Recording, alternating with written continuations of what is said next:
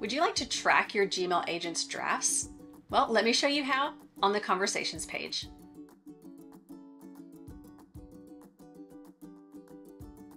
Hey Jotformers, welcome back. I'm Kimberly, and like I mentioned, if you want to track what your Gmail agent is doing and especially take a look at your drafts, you can absolutely do that.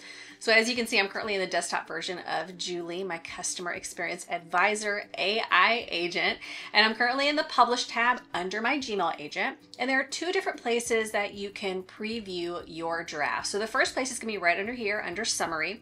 If we click this, it's going to take us to the Conversations tab, but it's only going to show us our Gmail agent's drafts. So that's one way. So if you're only wanting to view that, you can definitely click here.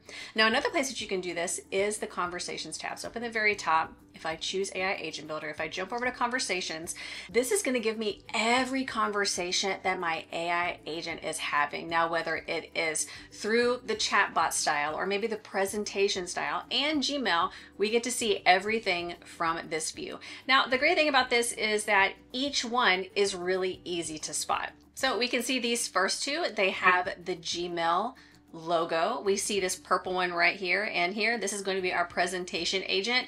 And then of course these two right here are just general conversations with our AI agent.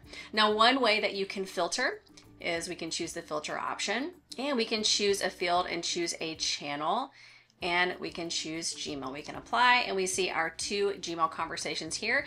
Now you can see that this one right here, it says Julie created a draft. So it has not been sent yet. So once this email has been edited by you, you approve it and you send it, you'll still see it here and it'll say this email has been sent. And it's as simple as that. If you have any questions about viewing your Gmail drafts in the Conversation tab, let us know down below in the comments. If you like this video and you got some value, hit that like button and don't forget to subscribe and turn on the bell so you get a notification every time we put out a new video. I'll see you next time.